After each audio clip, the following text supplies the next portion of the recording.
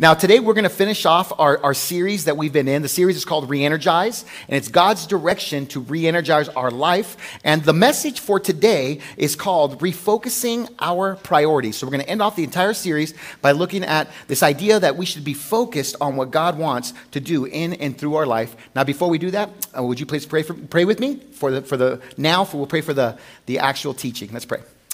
Father, we just want to thank you so much. We thank you, Father, that we get to be together here today to understand that you are the source of life, you're the source of energy, and you're the source, Father, that of purpose for us.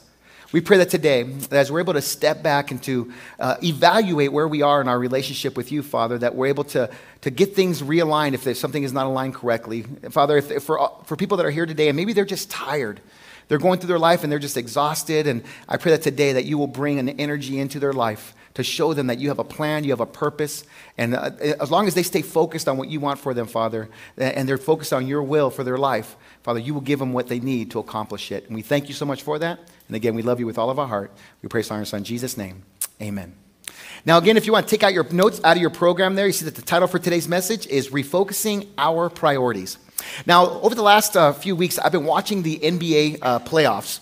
And for one, I love basketball. I always thought I would be either an NFL football player or I thought I would be a NBA basketball player. The only problem with both of those is I was too small, not fast enough, and I had no skill. Outside of that, I really thought I had a chance to make it to the NBA.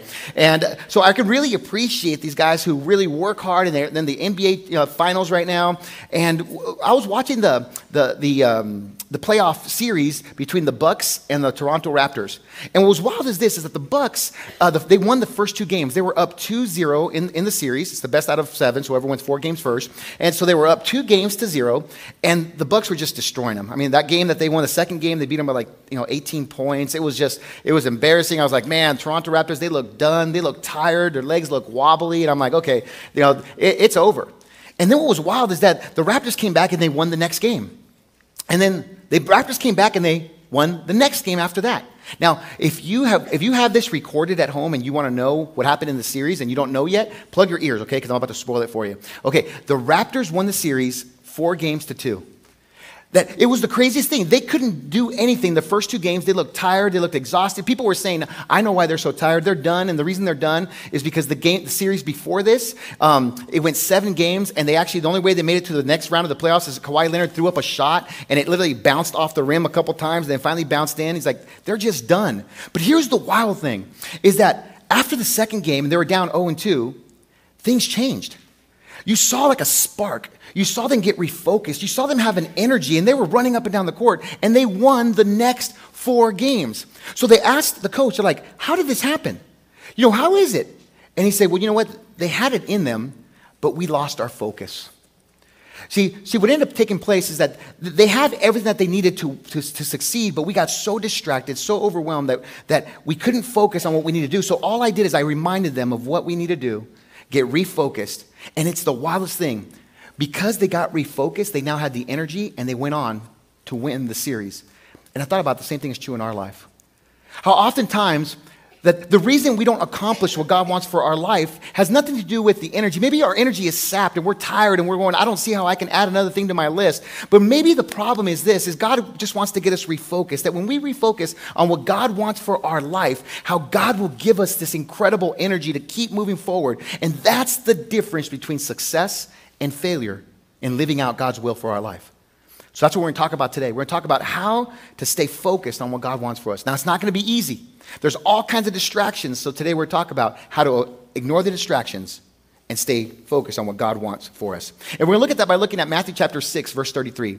So in your text there, you see in Matthew 6:33, Jesus says this. It says, but seek first his kingdom and his righteousness, and then all these things will be added to you. What's interesting is that this verse right here, and actually if you look through Matthew 6, it's actually talking about money. It's talking about worry about material possessions.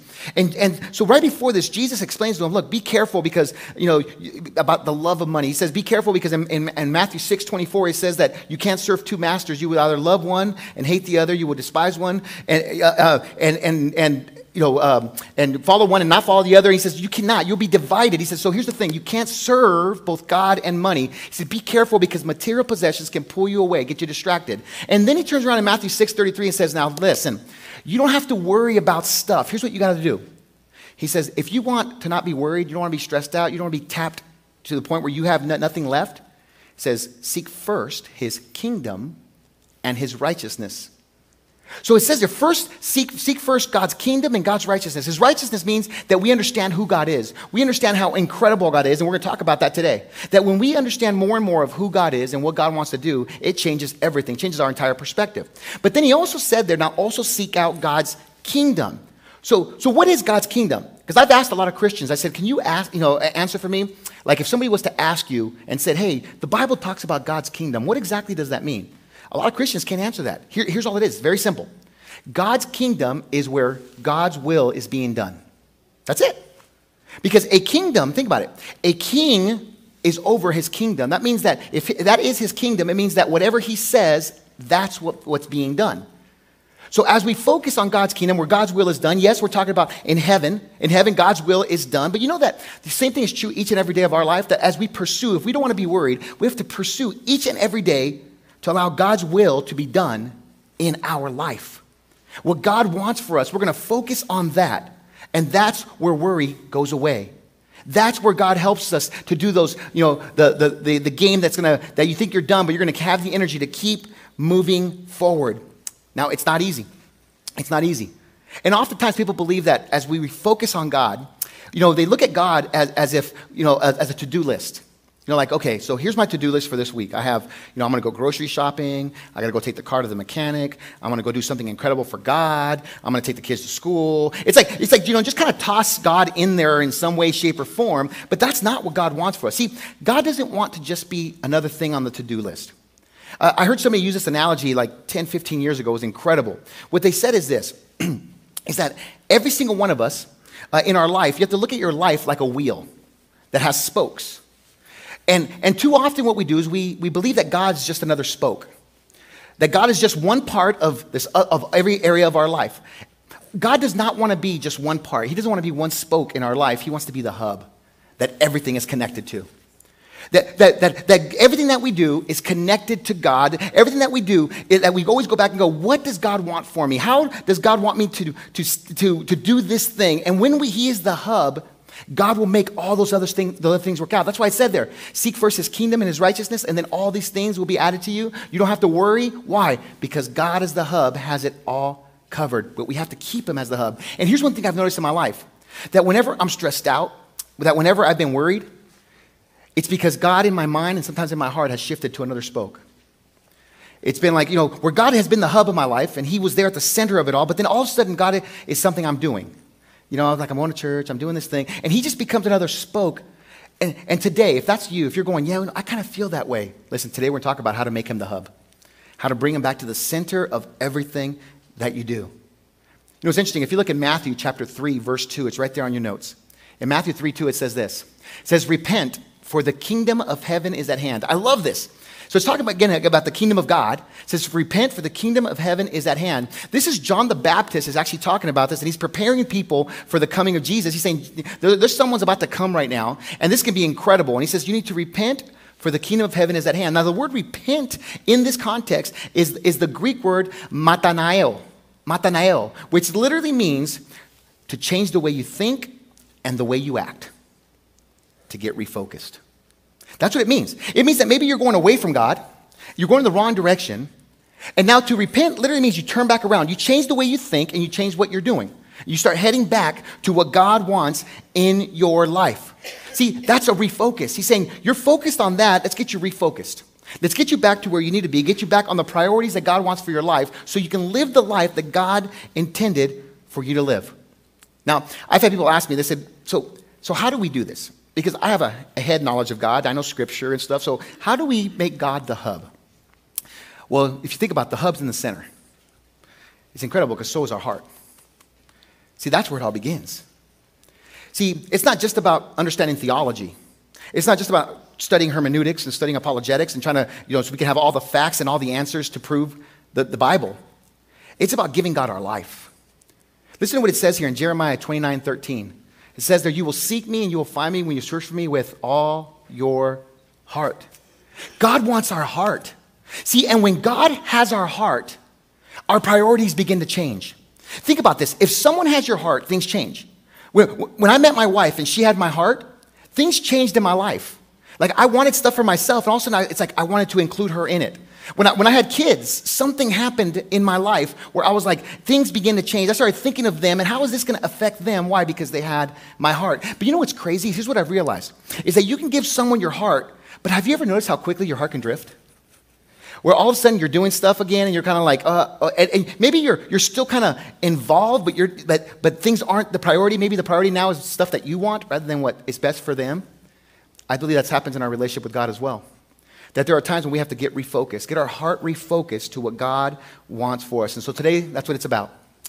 Today's really just a heart check. Today is for us to step back and just to check our priorities, check our focus. Are we where we need to be? And so if you're here today and you're thinking, look, I know that God hasn't been the center of my life, I'm hoping that today will inspire you to make him the center. And we're going to show you the benefit that it is to you and the benefit it can be to the impact that you can have to the world around you. So let's get started by looking at this. We're going to look today at four factors for a change of heart, so we can have the heart, the life that God intended. The first one is this: God uses pain for a change of heart. Pain. Now, this is one that none of us like. We don't like pain. We don't, but God will use pain in our life to get us refocused. It can be relational pain, physical pain, financial pain, emotional pain. Because here's one thing I've realized about human nature. You know that there are times in our life where we won't change our direction until we feel pain. You know that sometimes pain is good in our life. I know you're thinking that's crazy. Now, the actual feeling of pain isn't good. But the reality is this, is that pain can be good because it stops us from keep going in a direction that can be harmful to us. Now, I'll give you an example.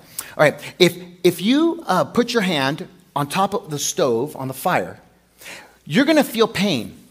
Now, here's what the pain is telling you. Move your hand, dummy. Yeah, that's what it's telling you right there. Right? It's telling you get your hand out of there because if you did not feel pain, the sensation of pain when the fire was there, it would literally cause permanent damage to you. So the pain helps you to avoid a bigger permanent damage. But it's crazy because a lot of us, it's like we can be in pain, we can be in chaos, and we stay in it. And we stay in it. You know why? Because if you're around it so much, it just becomes what you're used to. You know, you get very comfortable with chaos. It reminds me of something that happened this last week. My youngest daughter, Destiny, got promoted from 8th grade to now a freshman. So we have all high schoolers and college age, you know. So Destiny now got promoted to high school. And at her promotion, there was this, I was standing towards the back, and there was a lady that had this little girl. And the little girl was probably, 3 years old or so. You know, wasn't a baby anymore. And you can see because she was talking, saying, I want this, I want it. And this little girl started screaming. I'm talking about screaming. And I'm over here going, does anyone else hear this? You can see the people around her looking at her like, what are you doing? And here's what the mom was doing. This little girl was going crazy. I was trying to listen to, they're talking about, doing the whole ceremony. They're going to call kids names. And this lady, here's what she was doing the whole time. Shh, shh, shh, shh, shh, shh, shh. I'm like, that's not working. Yeah, that's not working. All right. And here's the wild thing. Because she was used to all the noise, she was oblivious. She was just like, yeah, this is just what you're used to. And I realized that that's what happens to us sometimes when it comes to bad situations in our life. The reason we don't step out of that bad situation is we're going, I'm kind of used to it already. And it's harming us, it's hurting us, it's breaking our relationships, but this is what we're used to. So you know what happened to that lady? Is that somebody who was actually working that ceremony walked over to her, tapped her on the shoulder and said, excuse me, is there anything we can do for you, help your child? It turns out the baby just needed to go to the bathroom. That's what it was yelling. And so took the baby out, came back in, the baby was perfect. The baby was perfect.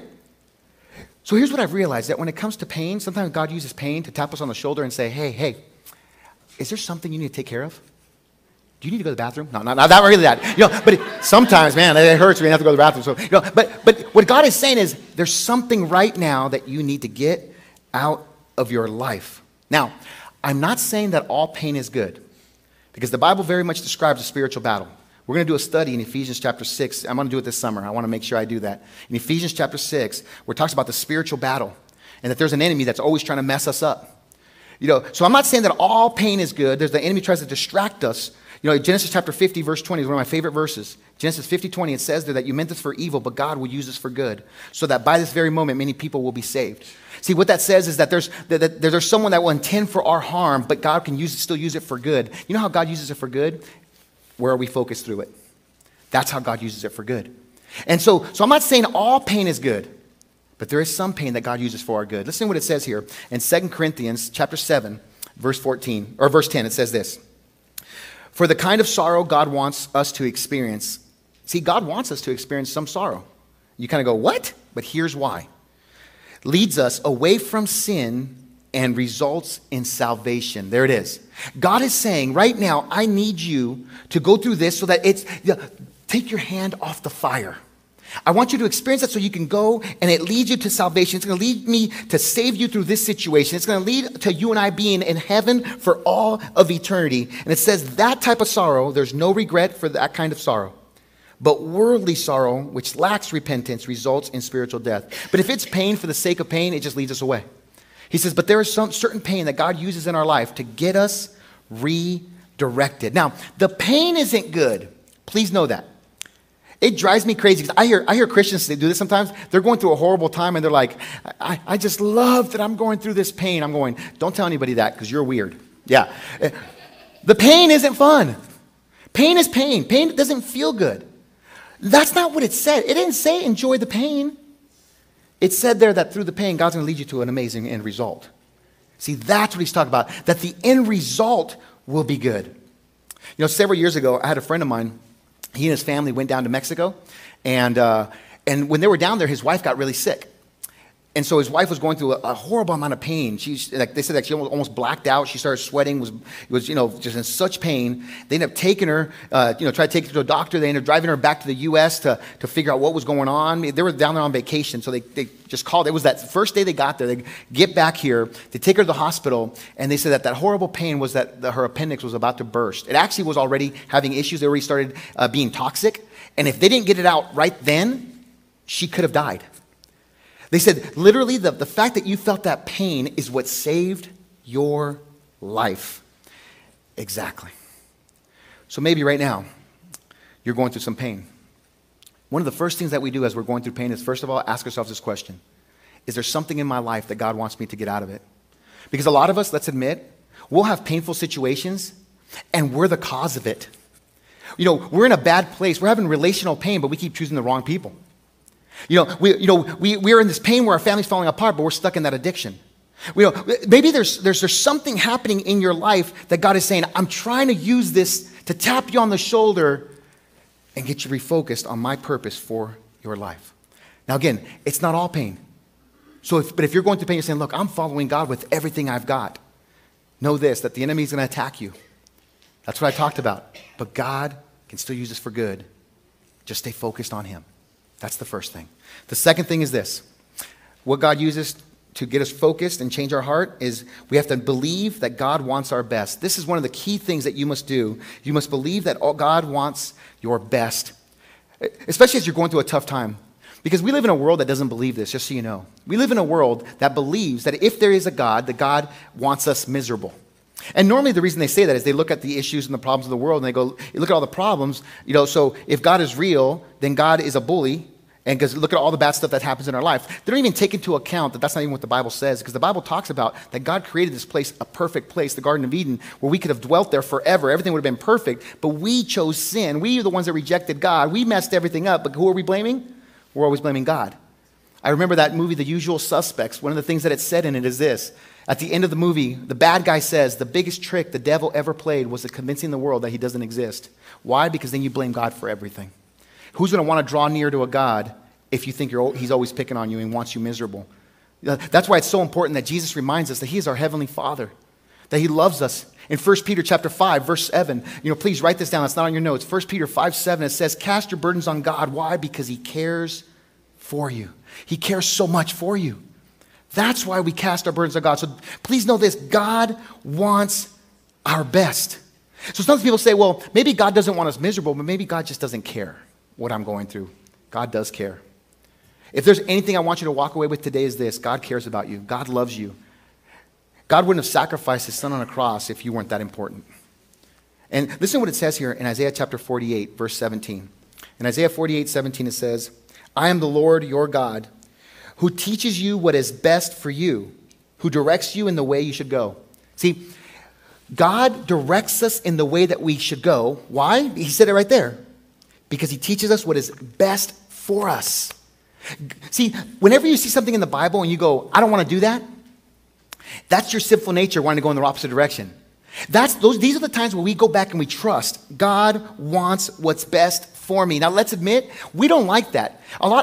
Maybe half the people here today are going, yes, I love that God wants my best. But some of us today, we probably remember back to when we were kids and when we were kind of spoiled a little bit, and we didn't want to hear that. I got to tell you, when I was a kid, I didn't want to hear my mom telling me, I know what's best for you. Because usually when she said, I know what's best for you, it meant I don't get to have fun. Right? I mean, there were times when I wanted to eat. I want you to know something. As a kid, I wanted to eat nothing but sweets. That's what I wanted. I was actually very malnutrition. I had to get shots for nutrition. And my mom would try to make me eat healthy food, and I hated healthy food. I didn't want to eat healthy food. And so she would always try to tell me, this is good for you. I know what's best. And she would give me these things, and part of it's because nobody else wanted it. They would always give it to us. It was canned spinach. I hated it. It was nasty, but I ate it often. Part of the reason she said, look, this is what's best for you. You need to eat it. And I remember at a meeting, I'm like, man, this is horrible. And she told me something. I think she tricked me. Because here's what she said. She goes, you want to be like Popeye? You need to eat it. And I said, yes, I want to be like Popeye. I don't care how misproportioned his arms. Why are this section way bigger than his biceps? I don't get it. But I wanted to be like Popeye, And so I was like, yes, I want to be like Popeye. So I would eat spinach. I remember going, man, what's best for me stinks. And there are times when we think of God that way. That God is going, here's what's best for you. I'm taking all your fun away. But that is not accurate. You know that God is also after our joy? That God wants us to be happy. That God wants to give us his best. Listen to what it says here in Romans chapter 15, verse 13, on the back part of your notes there. It says, may the God of hope fill you with all joy and peace as you trust in him, as that you may overflow with hope by the power of the Holy Spirit. I want you to see that's what God wants to give you. See, God is saying, look, I want your best, and I want to lead your life. I want you to have joy. You know what? Sometimes the joy of later requires us not to be happy right now. See, a lot of us, we don't want joy. We don't want deep joy. You know what we want? We just want to be happy right now. And we'll settle for happy in the moment when God says, look, right now in this moment, eat the spinach. It's doing something in you that later on you're going to see the benefit of. See, now today, I know the nutrition that it had, the food that my mom was giving me, the healthy part that she was giving me. And listen, now I'm not malnutritioned, as you can tell. Now I love food, right? And so, but that's the thing is God wants our best. I want you to know something. Maybe someone here today, you're going through something. And maybe that's just exactly what you need to hear. I wanted you to know that God loves you. And God always has your best interest in mind. That's the second thing. Let's look at the third thing. The third thing that God uses is that we need to know God's truth, knowing God's truth. Listen to what it says here in Proverbs chapter 15, verse 14. It says, a wise person is hungry for knowledge. The word knowledge in this context is the word truth. So a wise person is hungry for truth, while the fool feeds on trash. So a wise person is hungry for truth, but while the fool feeds on trash. And I thought about this. See, there's the choice to eat.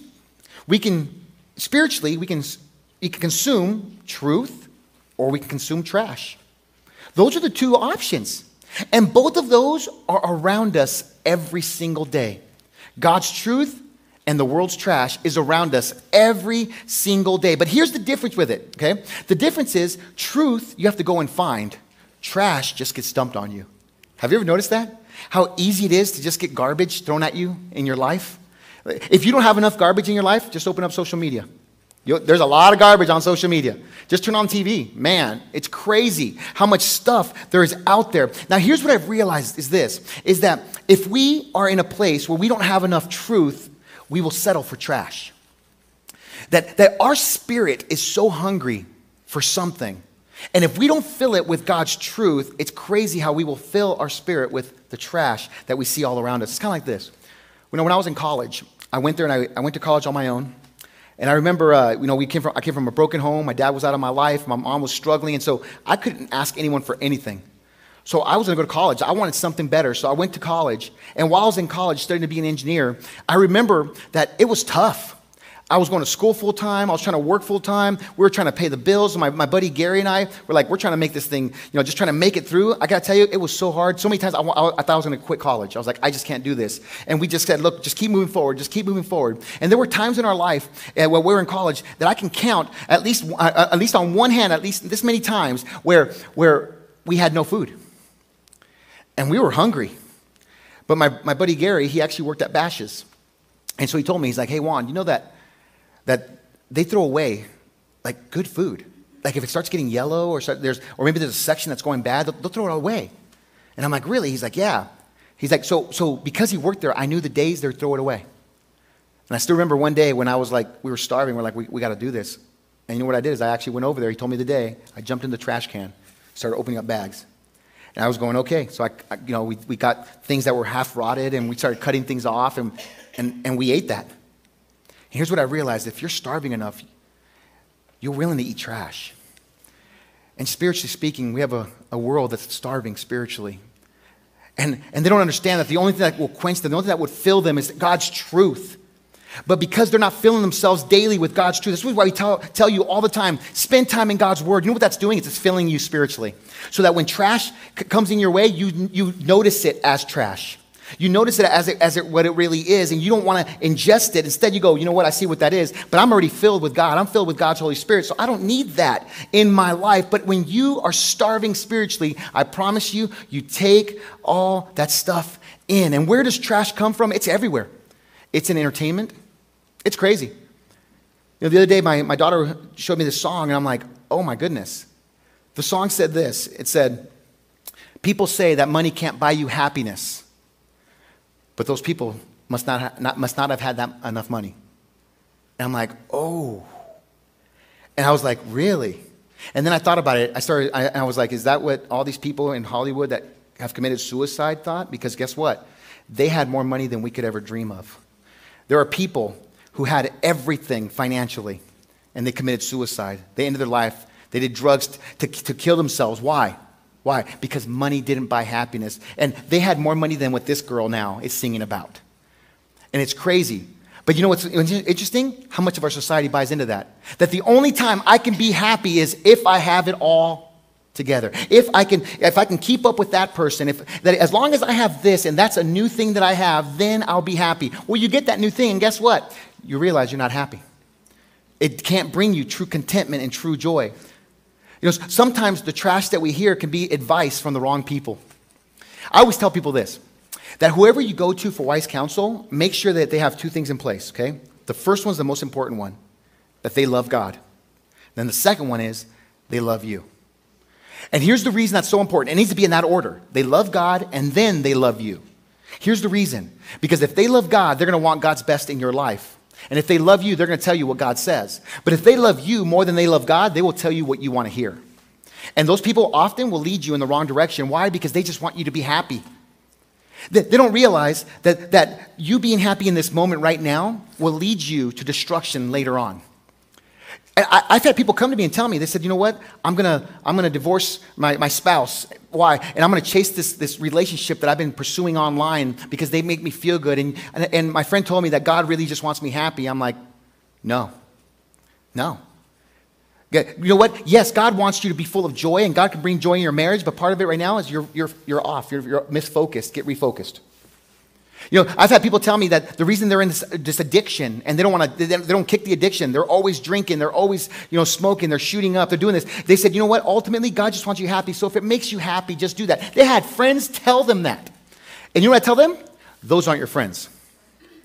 Because if they really love you, they want what's best for you. And that is destruction. Sometimes the lies come from our own mind. Okay, raise the hands. Who here has ever convinced yourself to do something, and after you did it, you're like, oh my goodness, what did I just do? I made a mistake. Yes, absolutely. That's all of us. For those of you who did not raise your hand, next week we're talking about lying. Okay, so that'll be next week's message, right? That's all of us. We can convince ourselves to do something. So it says that we have to focus on God's truth. And God's truth doesn't just come naturally. God's truth doesn't just come by osmosis. It requires us to do something. Listen to what it says here in Proverbs chapter 2, verses 2 through 5. It says this. It says, tune your ears to wisdom and concentrate on understanding. Cry out for insight and ask for understanding. Search for them as you would for silver. Seek them like hidden treasures. Then you will understand what it means to fear the Lord, to have reverence for God, to understand how incredible and mighty God is, and you will gain knowledge of God. So it says here that the way you do this is by, first of all, tuning your ears to wisdom. Now, I know in today's society, a lot of people don't understand tuning in. Right? And part of the reason is what we have now is the radios that we have now, all you do is you hit a button.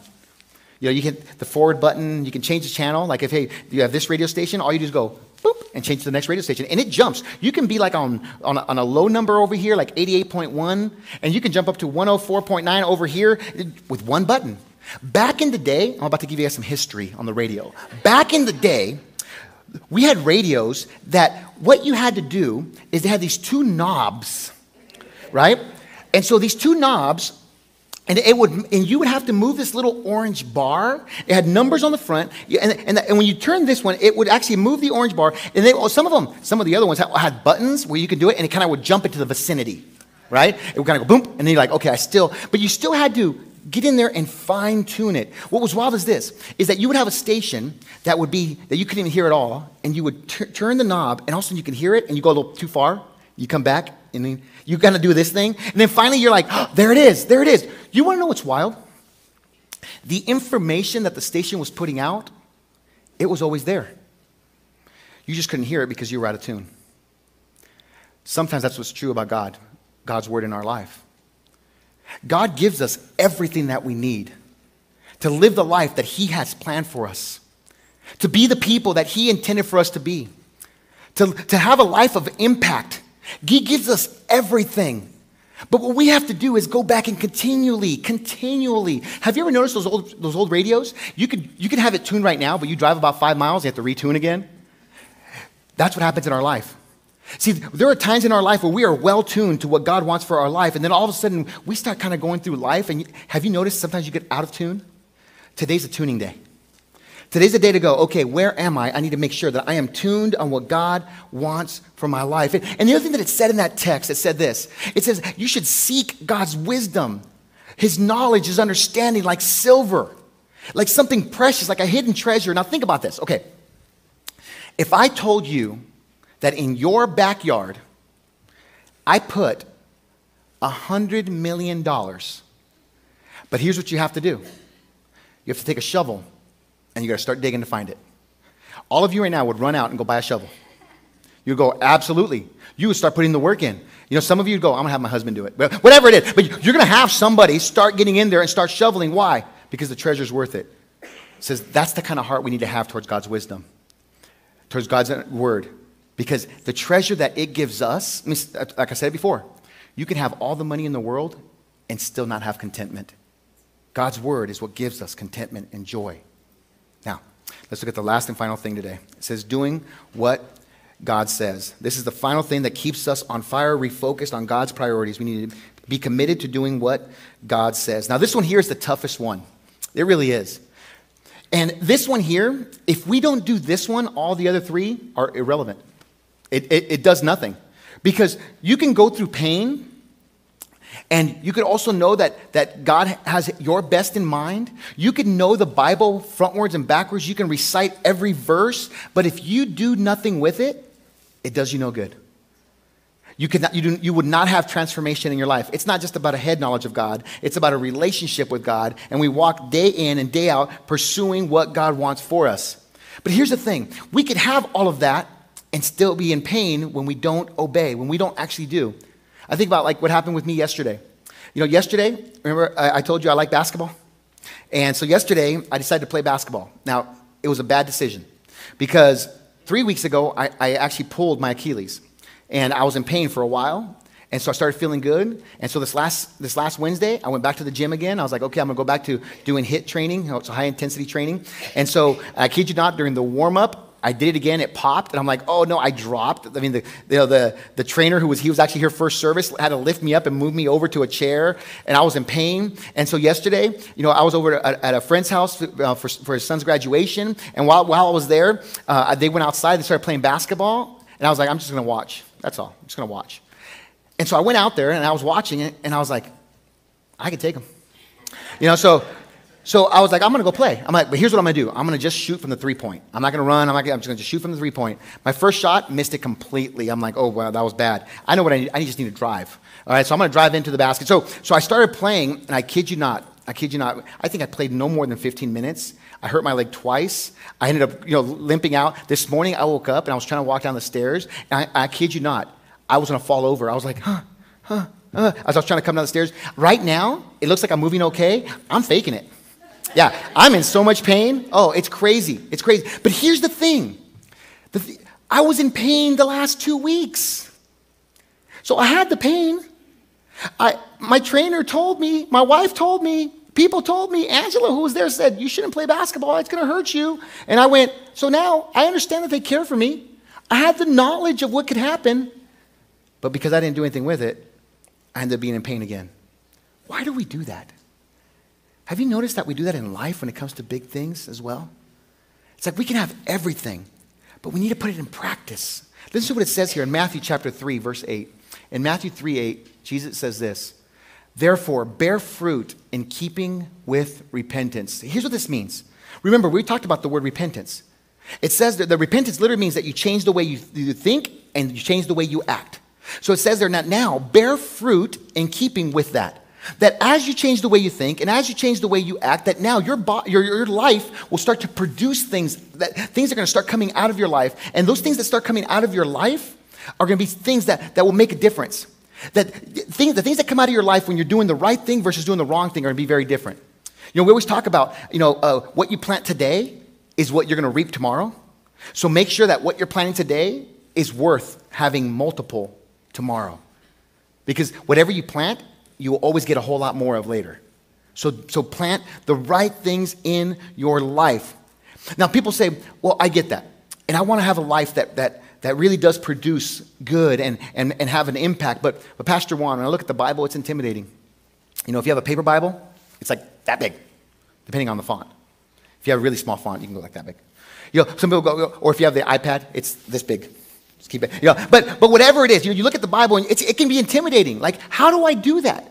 Like, how do I follow God with everything I've got? And we can look at it, and oftentimes we allow the intimidation of all God's word, as we look at it, to paralyze us from taking our next step. I want you to know something. It's not about you doing everything in the Bible today. It's about just taking your next step today. One thing. Choose one thing. The Apostle Paul talks about this. The Apostle Paul, who was a guy who literally transformed the world, that he took the good news of Jesus Christ to the known world. This guy was absolutely incredible. And I want you to see what he says here in Philippians chapter 3, verses 13 and 14. Listen to what it says. It says, brethren, I do not regard myself as having laid hold of it yet. To me, I'm blown away that he even says that. This is a guy who literally spread God's word incredibly. And he says, I don't have it all figured out. He's like, I'm still learning. I'm still growing. But then he goes on, but one thing I do. How many things did he do? One. There it is. One thing he does. One thing. And I love what the one thing is, because it's actually what we're talking about today, is refocusing. He says, one thing I do is I'm staying focused on what I need to do. He says, forgetting what lies behind and reaching forward to what lies ahead. I'm not going to focus on the past because that's already gone. I can't change that. I'm not going to keep looking back because that'll just get me in the wrong direction. But instead, I'm going to look forward. I'm going to reach forward to what lies ahead. And I press on toward the goal for the prize of the upward call of God in Jesus Christ. He's like, I'm going to focus on God's plan, on God's purpose for my life. That my one thing is get refocused. So today, for some of us, that's our one thing. We've allowed God to become a spoke. Today's the day to refocus and bring him back to being the hub. That he is a part of everything that we do. Maybe that one thing for some people today is to confess a struggle that you're dealing with. To go and talk to somebody and say, look, I'm going through this thing. I really need some help. That I have this problem. I have this hurt. And right now, I don't know how to get through it. Maybe that thing is something that you've done that you have shame and regret for. Go talk to somebody. Talk to us. We want to help you through that. We're not here to judge you. I said this before, that our job isn't to look down on you. The only time we ever look down on anyone is we're there to lift them back up and to walk with you and to help you take your next step in your relationship with God. And people say, well, if I do that, people are going to know that I have problems. Let me tell you a secret. Okay? We all have problems. See, a Christian isn't someone who has all their problems figured out. A Christian is someone who understands that they're in need of a Savior. See, we're not perfect. I'm so glad that God doesn't look for perfect people. You know why? Because we would all be jacked. Absolutely. But God looks at us, broken people, and says, I sent a perfect Savior so that you can get refocused and live the life that I intended for you. Look, you might have been derailed. Maybe God wasn't even a spoke on your wheel, but today you can say, I'm ready for God to be the hub of my life, and I'm ready to move forward. Maybe today what your thing is to go and ask someone for forgiveness. Maybe you've done something to someone, and you just need to say, look, I'm sorry. Please forgive me for what I've done. Maybe today you just need to commit to reading your Bible. That maybe that's your step, that you haven't been reading your Bible daily. I always tell people, read it every day. For 5 minutes at least. Just spend time in God's Word every day. Fill yourself spiritually so that we don't eat the trash of the world. And we can acknowledge it as of what it really is. Fill yourself. Maybe that's your one thing, or maybe your one thing today is just to take your first step, which is to give your life to Jesus. Maybe you've never committed your life to Christ and you're saying, look, I'm ready. I want to live the life that God intended for me, and I'm ready to take that step of faith. Listen, why wait another day? You can choose today. It reminds me of a vine that we have in our backyard. We have a grapevine that's actually really wide now. It could probably go from here to there. And, we have these grapevines that grow up. And when that vine first started, we actually put a little metal trellis above it. And so the vine started kind of growing through the trellis. And one thing you're supposed to do is after the vine starts getting big, you're supposed to remove the trellis. Now, if I would have done that, it would have been a whole lot easier. But I left the little metal trellis on there, and the vine was growing through it, and it kind of grew up and over. And so it had like these little knots in the trellis, and the vine grew in there, and it started growing thicker and thicker and thicker. And it was the wildest thing, because one day I looked in there, and my wife told me, she's like, babe, can you take that trellis off? And I looked at it, I'm like, wow. Something that I could have just pulled out if I would have caught it early. Because I didn't catch it early, the vine actually started growing over the trellis, so it actually got embedded into it. It actually scarred the vine. So I had to get my grinder out. And I was like, so I cut this thing out, and some of the metal was actually stuck inside the vine, so I had to get in there and rip it out of there. Now, if you look at the vine today, it's been a couple years now, the vine, you can still see a scar. It's healing, but you can see a scar. If I would have took care of it when I needed to, it would have never been scarred. Or the scarring would have been a whole lot less. Why is it that too often we wait when God says, you don't have to carry this anymore? Right now, we can pull that trellis off. Don't let it hold you. Don't let it stop you from growing. Don't let it hurt you anymore. Today can be the day. Saying, Jesus, I accept what you've done, and I'm ready for you to free me from my past. If that's you, after the service, please, Pastor Don will be back there at the Red Connections table. Head back there. We want to talk to you about taking your next step in your relationship with God. I'll be right up here. I'd love to talk to you about that as well. And again, remember this, with God, the best is yet to come. Let's pray. Father, we just want to thank you so much for today. We thank you, Father, for the opportunity that we get a chance to step back and to just ask ourselves the question, are we focused? Are you really the hub of our life? Or, Father, for a lot of us, if you've become a spoke, if you're just a part of our life, but not the center of everything that we do, we pray that today that we can get refocused. Because, Father, when you are the center of our life, it reminds us that you have planned, you have a purpose for us. Father, we can accomplish so much more when we live out your will rather than our own desires. So help us to pursue you with everything we've got. Father, help us to understand that when we're in a painful situation, that it's a time to evaluate, to step back and ask ourselves, is there something in my life that I need to get fixed? But Father, also, if we're following you with everything we've got, help us to remember that there is an enemy that always tries to distract us, so we're not going to let the pain get us distracted. Instead, we're going to focus on you, and you're going to get us through it. Father, we pray that we don't ever forget that you have your best interest in our mind, or our best interest in your mind, and we thank you so much for that. We thank you for loving us the way that you do. We thank you, Father, that there are times where, you're going to give us that spinach, but the whole point is to later on to get us healthy. And we pray that as we look at that, things happen in our life, that we always know that you want our best. Father, help us to focus on your truth. And Father, help us to remember that it's not just about knowing your word, but it's about living it. Father, we pray this in our Son, Jesus' name. Amen. Thank you guys so much for being here. I love you so much, church. Have an amazing week. See you guys next week. Thanks, everyone.